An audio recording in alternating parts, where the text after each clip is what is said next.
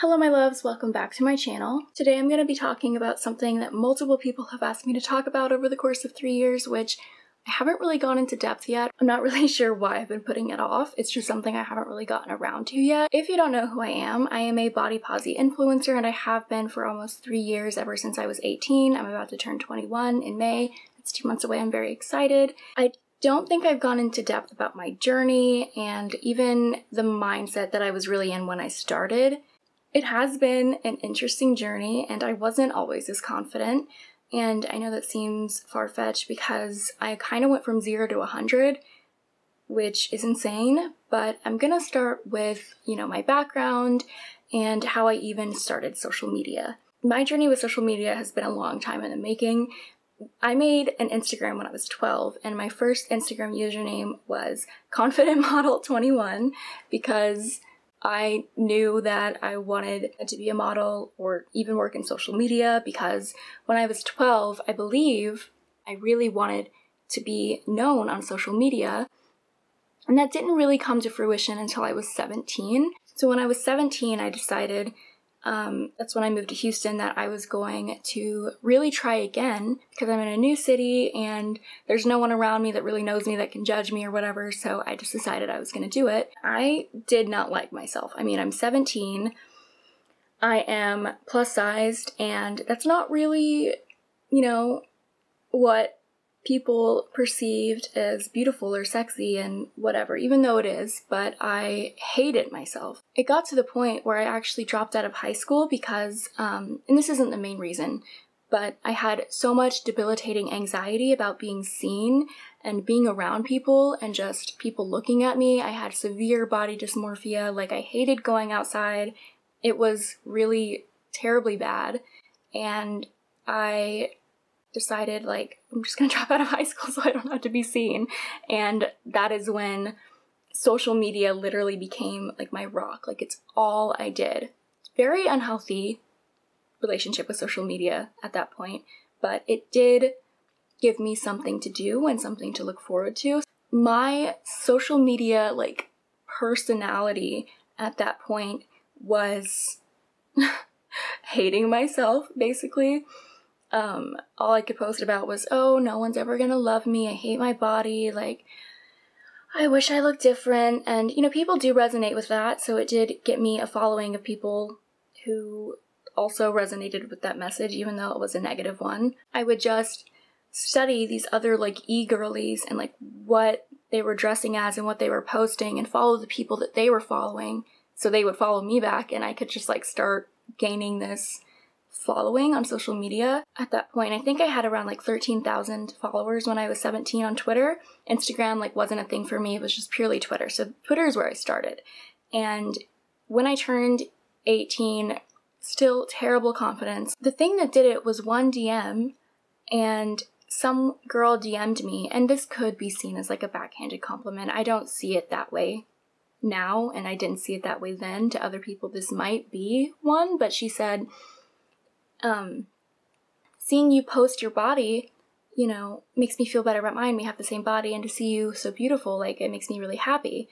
And at that point, I really didn't post my body all that much. And when I did, I would pick it apart. So to me, that was a shock. I was like, wow. Then, I kind of had an epiphany after that, which was, how is she, going to think when she scrolls through the rest of my Twitter and sees me, basically bashing the same body that she has, because all I did was talk about my body. How would I feel if someone with my body, who I kind of look up to and I think is beautiful, blatantly tears it down and thinks it's disgusting, the most disgusting thing they've ever seen, and they say that verbatim? That would make me feel very good. Kind of decided I would try something different and something new. My friend took these pictures of me that I thought were okay, I guess, so I posted them, and instead of saying something negative, I was just I don't always feel good about my body, but these pictures make me feel really beautiful. And it went viral. So that is the very first thing that ever went viral for me, was when I decided that I wasn't going to be negative about my body, and I was going to try to uplift it so other people could feel better about theirs as well. And that's just kind of when I knew that this is what I was supposed to do. I unfortunately don't have a screenshot of those pictures anymore. I think shortly after it went viral, I really could not handle any sort of negative comment, so I deleted it, obviously. You know, that was like a really big turning point for me because I knew that I had found like my niche, basically. So I really want to go through the steps and thinking back like what I did to kind of get to this point, because it took a long time to get to where I am now. So after that blew up, I did not feel good about myself still, and I knew I wasn't going to. And at that point, it was just kind of a formula because I knew I wanted to be in social media and this was uplifting of other people. So if it was uplifting other people, I was just going to keep doing it, even if I didn't believe it. So that leads me to our first step, which is to fake it until you make it. I would just post, you know, positive things about my body, even if I didn't believe them. I was lying out of my teeth. I did not believe those things at all. And I thought people would see right through that. But the thing about confidence is that most people are faking it. If you present yourself as confident, other people are going to see it that way. So that's what I learned almost instantly. And I just kept doing that. I kind of came to the conclusion that I have force-fed myself all of these, you know, negative ways of thinking. I've convinced myself that I'm ugly, that I'm disgusting, and that being fat is gross, and that I need to be skinny and I need to look like, you know, any other model that I saw online. And I knew because I had so easily convinced myself of those negative things over a course of time just by telling myself them, that I could do the exact opposite by telling myself positive things, by telling myself that I am beautiful and I don't need to look like anyone else and I love my body. If you are constantly feeding yourself negativity, that is what your brain is going to live off. You're going to feel like you're lying to yourself for however long it takes. You eventually will believe that the words you're telling yourself are true, because they are true, the positive ones. When you present yourself that way, you have a social proof from other people. Because if you present yourself as confident and beautiful and sexy, and other people can see that, their belief of that is going to be reflected back onto you. I don't know how else to phrase that. I really hope it makes sense. And what I mean is, when I was posting that I was confident and I was beautiful, that I loved myself, and seeing other people reaffirm that by saying, yes, you should love yourself, you're gorgeous, you're sexy, you know, I want to be like you, I want to be confident. Seeing that only motivated me to tell myself these things more. So it's really important that you spread positivity, because it will be reflected back onto you, and it will only make it easier to believe the lies that you're telling yourself. Another thing I did was I kind of had another epiphany when I was speaking to one of my friends, and she was talking really bad about herself, and I was comforting her. In my mind, I was like, why can't I do this to myself? Because what if that was me? What would I say? And I would just keep feeding into those things. The main thing I did was talking to myself as a friend.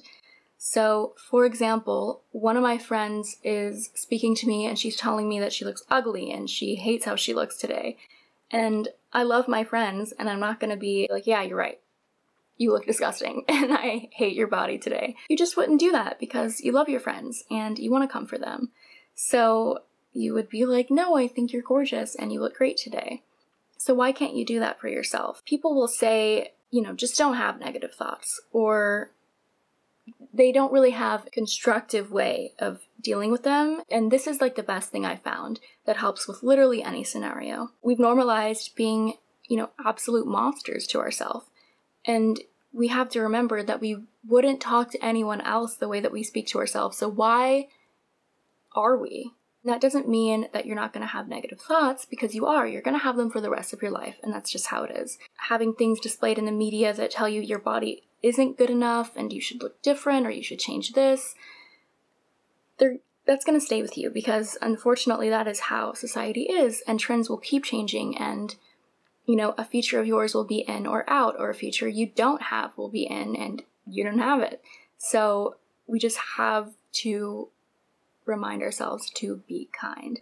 The third thing I did that really, really helped me, and I don't need to do it as much anymore, but I know it definitely helped me when I was just getting started with my body positivity journey, and that is taking days off from perceiving myself. Your worth should not come from how you look on a day-to-day basis. I'll just use me as an example. I would wake up one day and look at myself and just know this is not a good body positivity day. I am just going to tear myself down. Nothing I wear is going to look good. My makeup is not going to look good. It's not going to make me feel better. So I'm not going to force myself to do those things to try to make myself feel better. And I'm not going to take pictures. I'm not going to look at any mirrors. I am going to put on clothes that make me feel cozy, maybe a really big t-shirt so I don't even have to think about what I look like because it's not important. And I'm going to do things that make me happy. I'm going to watch a movie. I'm going to play the piano. I'm going to paint something. Anything that takes your mind off from how you look, because we have to remember that even though most of what I preach is body positivity, body neutrality is also very important and they can go hand in hand. I don't think it's like a body positivity versus a body neutrality type of thing. People will praise one and, bring down the other and say, you should just practice body neutrality. And, whatever works for person to person, but I honestly think that they're very important when used together, because it's important to remember that as a society, what you look like will always be the first thing that someone notices, and you're always going to have that in your head. It's very unrealistic to think you're never going to care about what you look like, or think that other people aren't going to care about what you look like, because that is just the reality. Incorporating both can be very useful. I have to remind myself that ultimately what I look like does not matter, and it really does not determine my worth or my beauty, and it's okay to take days off. You don't have to be perceived all the time, and you don't have to force yourself to go out in an outfit that you're just going to pick yourself apart in, because that's just the truth. Don't make yourself feel worse. If you know what's going to make you feel worse, don't do it, and that's okay. I obviously use it in moderation. You don't want it to be like dropping out of high school because you don't want to be seen by anyone. That's not what I mean. It's knowing on days that you can function and do things that make you happy without caring about what you look like. So that's an important one to me. The next one is arguably one of the hardest, which is knowing that you not looking like other people is what makes you powerful, which can be very hard because when you're brought up in a society where there is media that's showing you what you should look like or the features that are in right now and you don't look like that, looking different can make you feel worse. I say this is the hardest one because it really is, because this is something that we're always going to have to deal with, is our bodies being trends or our features being trends. And it's ever changing. One body is not always going to be in, or one specific look is not always going to be in. And we have to remind ourselves that that is okay if we don't change with those, because this is just media and it doesn't make you less than. And the fact that you look different is what makes you beautiful, because that means that no one else can find that beauty in someone else, because that's you, and that is the beauty that you offer. I especially still deal with this one, and this is why I say it's the hardest for me personally, because as a model and as a social media influencer, I am surrounded by these trends and, these other beautiful people who don't look like me and I don't look like them. It's especially hard when everyone's looking at you and nitpicking your body. I started social media as a plus-sized person, and I was objectively fat, and I don't say fat is a bad word, it's just a describing word, but I was. People had a lot of an easier time understanding why I was a body positivity influencer, and there was no question. It's like, oh yeah, she's fat, she's a body positivity influencer, and the words she is saying make sense. So now that I've lost weight, without trying, might I add, some people think that I really don't have a voice in this space anymore because I do not look the same as I used to. And that was kind of hard to come to terms with, because for a long while I really didn't talk about anything body positivity related, because I knew it kind of wouldn't be received well by some people, and those people don't really matter. And I look different than I did, And that's okay. And I've had to come to terms with that. It doesn't mean that my voice is diminished. It doesn't mean that the experiences and the literal trauma that I had to deal with because I was fat went away. And I still deal with, you know, body shaming and stuff like that. And you have to remember you're not always going to make everyone happy.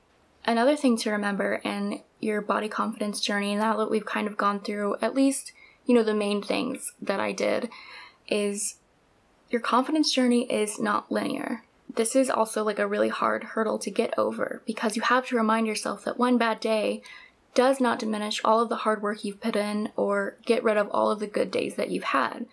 It could take, you know, 2 months to see any change, 6 months, a year, 2 years. For me, it was like a year and a half before I really felt like, oh wow, I can look back and I feel like everything is different and I'm in a completely different mindset and I feel better. You can't get discouraged because it doesn't happen overnight. You can't just flip a switch and everything's good. I mean, maybe some people can, and I'm jealous of those people, but you're always gonna have bad days. But the point is that you're trying. Hopefully the good days outweigh the bad. And that's the goal, to let the good days outweigh the bad. And know that on your worst days, confidence-wise, that you know you can pull yourself out of it because you've done it before and it will pass, and that you're capable of correcting these thoughts. I still have really bad days where I feel like I'm not doing enough. If I look different, then my career would be better and I'd have more followers and I'd be making more money, or I'd, you know, have the acting career that I want. Or if I never lost weight, like, would I be better off? And these are all horrible thoughts to have because they're purely based off of other people's opinions and how I think other people are perceiving me. But on those days, I remind myself of how far I've come and it will pass, and it's just a bad day. You're gonna feel like nothing has changed, and then one day you're gonna wake up and look back and be like, oh, wow, I've really come a long way. And I promise you that's gonna happen. You just have to be persistent and be patient with yourself and be kind and loving, and don't get discouraged. Knowing that you're doing your best to correct yourself is enough. I promise you it's enough. Knowing that you're trying is still enough. You have like an entire week in a row that's bad, but you're still trying. That means you're still growing, and that means you have grown. Know that I'm proud of you, and I truly am, and I truly mean that. Everyone who messages me and tells me that I've helped them, or them following me has given them a lot of more confidence, like, that truly does like mean a lot to me, and it truly does make me really happy. And I don't just say that because I truly am grateful for this platform and that you guys have kept me relevant for almost 3 years. I do believe in you because I know how low I was, and I don't even know if you can go any lower in terms of body positivity. And not to get dark, but I genuinely wanted to end my life because I could not believe I looked the way I did. I said, why me? Why do I have to look like this? Why was I born looking like this? Why couldn't I have been born any way else?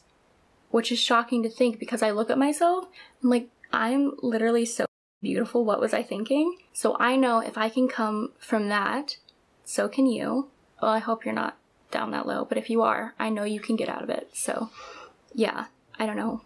That's like so sappy, sorry. But I love you guys, and I hope that these tips help, and if you have more specific questions, please DM me or leave them below, and I'd love to make another video like expanding even more. All of my social media links are in the description, so please go follow me there if you want more body positivity content or just random content, whatever. Alright, bye guys, I love you.